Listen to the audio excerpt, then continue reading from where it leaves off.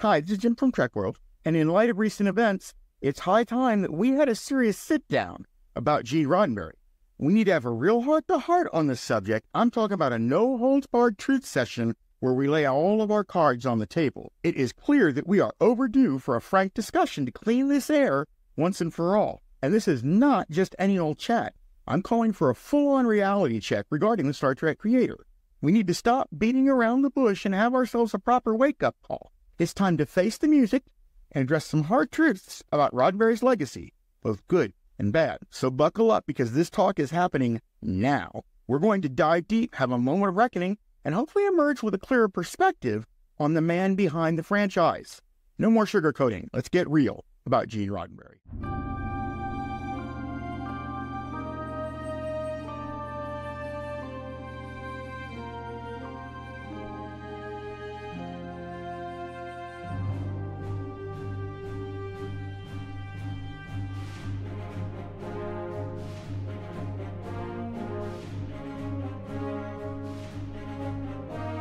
So what do you say we get started with what Gene Roddenberry's legacy is?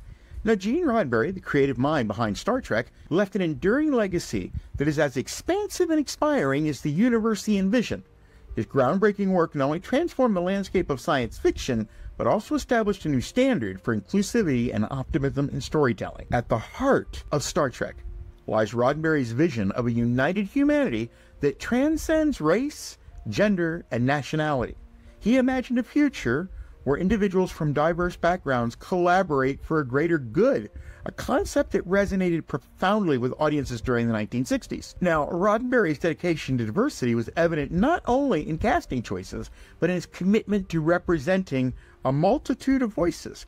Characters such as Lieutenant Uhura, played by Nichelle Nichols, became symbols for unrepresented communities, and in fact inspired many to pursue careers that were traditionally inaccessible to them. In addition to its social impact, Roddenberry's Star Trek ignited a widespread interest in space exploration and science. President Ford recognized his contributions by naming a space shuttle after the USS Enterprise, highlighting how the series fueled the enthusiasm for real-world science and technology. So let's face it, we're all Star Trek fans. And when you talk to other Star Trek fans around the country, it's almost impossible to find somebody who doesn't say that Star Trek inspired them in their career choice, that something they saw in the series, some ideal that they grabbed onto in their formative years, is responsible for what they ended up doing.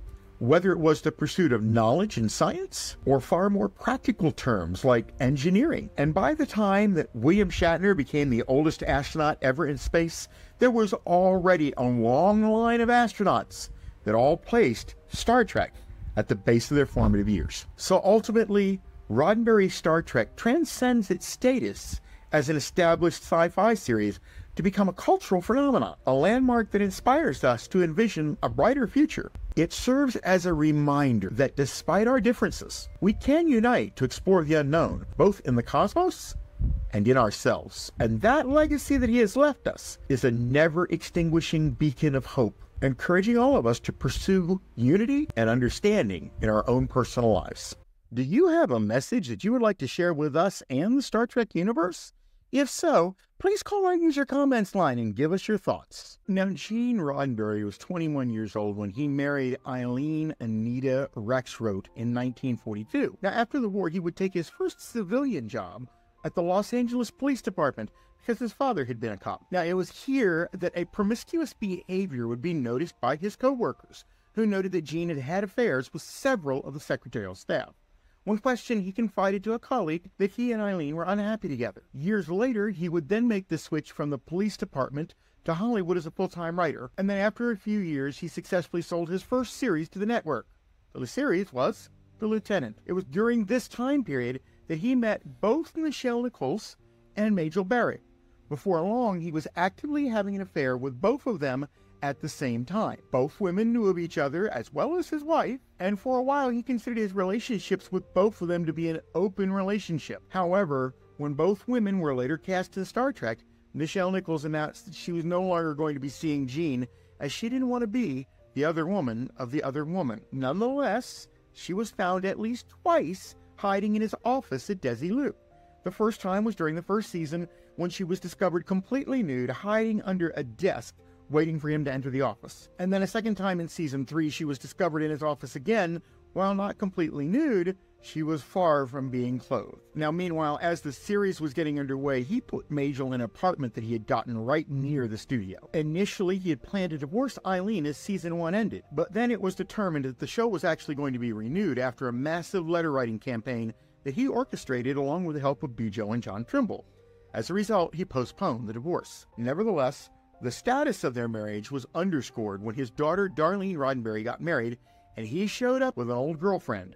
Furthermore, he spent the entire night in front of everybody discussing all of the different women he had had affairs with while still married to Eileen. His plan was to use his daughter's wedding to publicly shame Eileen in front of the rest of the world. 2 weeks later, he packed up his bags at home and walked out. Needless to say, where he walked to was Majel in the apartment. However, we never heard anything about Eileen, Darlene, or Dawn from Gene, except for a very unusual interview where he talks about having 2 baby girls. And I'm going to pause this in a moment and let this interview play out for you, because you're going to want your undivided attention, as this interview is going to be uncomfortable. See you in a few minutes.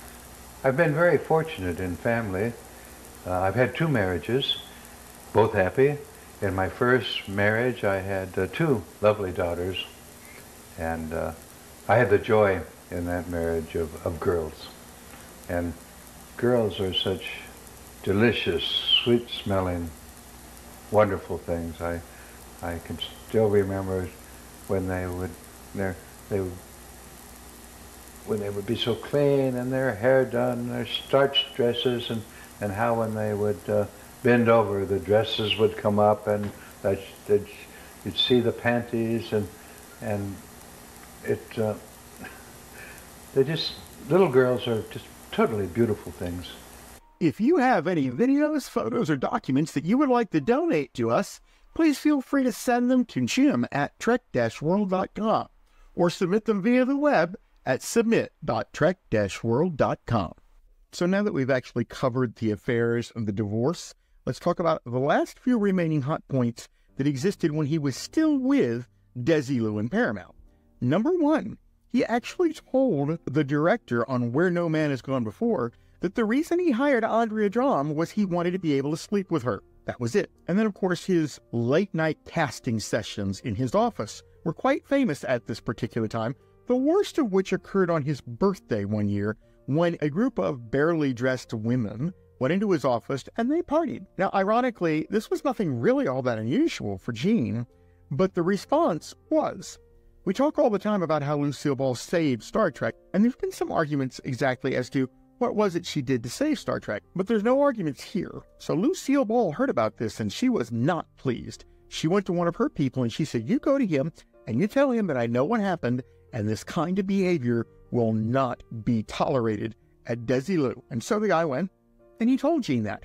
But far from being chastised or even embarrassed, Gene actually reveled in the fact that it got all the way up to Lucy. He had already told the casting director, if you're going to hire any girls, they need to come through me, they need to interview me in my office directly.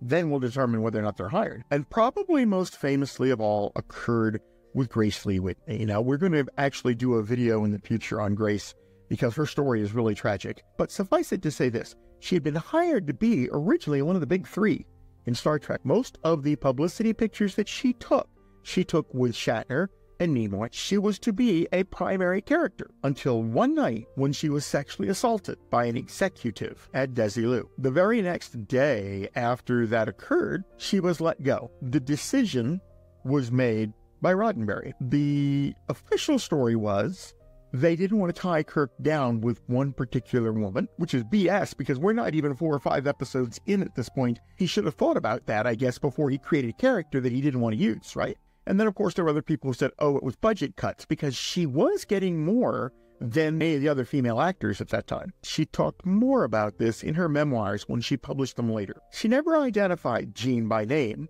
and the reason she didn't identify him by name is she said she was afraid for what would happen to her in Hollywood if she pointed a finger at whoever it was that did that to her. There is, however, a section in that memoir where she mentions this particular executive was actually involved with polished rocks as a sideline hobby. Interesting, because it just so happened that Gene and Majel were known to polish stones with little rock tumbler things. Even as the memoir was printed, she said point blank, "I knew that a single call from Gene would have saved my career." Never came through. Of course not. And upon leaving Star Trek, it didn't get any better. His reputation when they were doing Pretty Maids All in a Row was very, very wild, and the movie pretty much borderlined on exploitation rather than drama or action. But for me personally, the biggest surprise came when Susan Sackett published her book. And in it, she had talked about how she had also had a running relationship with Gene since way back then to right up until his death. And that just as we already know that Gene did with every other person that he cheated with, this was known to Majel, and Majel was basically in no position to do anything other than acknowledge it and keep going. Not a really good way to treat your wife. It wasn't just the affairs that also made him somewhat notorious. Gene was notorious for stealing credit from other people's accomplishments. Best known example, right in the beginning. You own a copy of The Making of Star Trek? If you do, in the beginning of that book, it actually lists the lyrics to the theme song. Ever wonder how they got there? Alexander Courage wrote the theme song, and when it came time to file the music copy, Gene hurriedly scribbled a set of lyrics, added them to the music, and submitted the copyright in both his and Alexander's names, effectively stealing 50% of the ownership from Alexander Courage. Alexander Courage did not like this. He couldn't do anything about it, but he never did another thing for Gene as long as he lived. And that was just the beginning. We already know about how the writers have been upset with him for rewriting their stories, adding his name to their teleplay so that he could get part of the fees that were being paid for these people. He actively took film cells that actually belonged to Desilu, and he sold them at conventions and later in Lincoln Enterprises. When he needed extra scripts, he told the studio to print them, and he'd sell them at Lincoln Enterprises, misappropriation of funds, okay? I could go on and on and on with this kind of stuff. Every showrunner that ever worked with him in the original series parted in bad terms and did not ever want to work with him again. When Star Trek the Animated Series came up, Bob Justman said, nope, not interested.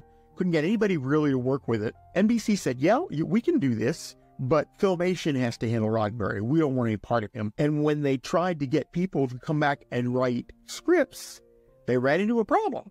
A lot of the people they reached out to were people that Gene had taken credit from their earlier work. We did get people who wrote scripts. We had David Gerald and Bem.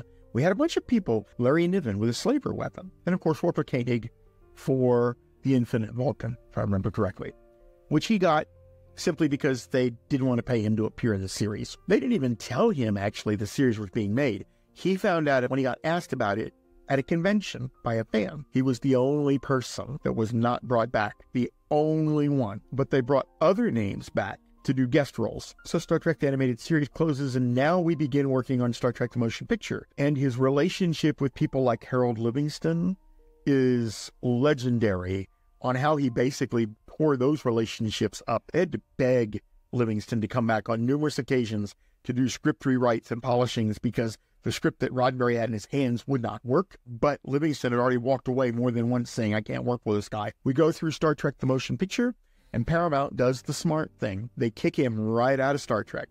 Star Trek II, The Wrath of Khan, until we get finished with Star Trek VI, The Undiscovered Country, all made by Harve Bennett with little to no input from Gene. Gene was invited to submit comments, and oh, he did. But they were under no obligation at all to actually respond to them or take those suggestions and make them part of the scripts. Gene was so upset about this that they delete the script so they could be picked up by the mainstream press. What he didn't know was that after the issues they had with security in Star Trek Motion Picture, every script was identified in such a way to be able to trace it back to the person the script was given to. And the leak came from Gene. And now we get into Star Trek The Next Generation. He approached everybody that had been involved before, and a lot of people wanted nothing to do with him. But some of the people agreed to come back because, quite frankly, they're invested in the show, just as we were. So, D.C. Fontana came back. David Gerald came back. Bob Justman came back. There were quite a few people. These relationships pretty much nuked themselves By the end of year 2, David quit, Dorothy quit, a bunch of people behind the scenes quit. They all said they never wanted to work with him again. They had had enough. But by that time, his health began to fail. And the last few years of Gene's life, admittedly so, were not the best in his life. But he brought all of that on himself. If you get the time, look up the coroner's report. You'd be surprised at what you find in it. And that pretty much brings this to a conclusion. The fact of the matter is, I love Star Trek. And I owe Gene, and you owe Gene. We all owe Gene a debt we can never repay for what he did by giving us Star Trek. He changed our lives, and that is not melodramatic at all. We've got people that are astronauts because of Star Trek. We have software developers, computer engineers, doctors. The list goes on and on. You've heard them as much as I have over the past 40, 50 years. Star Trek's beacon of hope for humanity inspired us all, and our lives changed as results of it. I challenge you to find any other literary product that has had such an impact on the popular culture. But his legacy stops at that. Star Trek, very good. Gene the coworker, absolutely hostile and toxic. Gene the father, go check Rod Roddenberry's Trekkies movie documentary that he made early on, right around 2010, 2011. Watch that. You'll find out what Rod felt when Gene had passed and Rod started poking around in Star Trek. I'm glad he did, because it appears to me that Rod is 100 times the man his father was. I'd like to meet you someday, Rod. I don't know if you're seeing this or not, but I do know that there are Star Trek production people that watch these videos. So if you're out there, thank you, because we could have lost it all when you stepped in. Majel was obviously doing a wonderful job, in all honesty, of carrying it on after Gene left. And even better, we even saw photographs in public and stories of her and Rod. When was the last time we ever saw a photograph of Gene with Rod, or more importantly, with his 2 daughters that no one knows anything about? I'll let the kids speak for themselves, but you know what the story is. So anyhow, I guess this has been my short period of tough love. We have a lot of comments on this channel, and everybody's pretty much wonderful. But there are a significant number of people out there who have drank the Kool-Aid, for lack of a better word, when it comes to Gene Roddenberry. They're not hard to miss. There'll be the comments in the section about the Roddenberry haters and the people who just don't get it, about how difficult it was for Gene to get Star Trek out the door, and therefore we should, ignore or forgive him his little foibles along the way. These aren't little foibles. This is wholesale destruction. So please, leave your comments below. Let's talk about this. We can take this conversation in a dozen different ways if we need to, or we can just leave it behind and move on. What we will not do in these comments is attack each other. If somebody has an opinion, they have the right to say it. Okay? If it becomes combative, the combatants will disappear. So now let's get up with the fun stuff, like this right over here.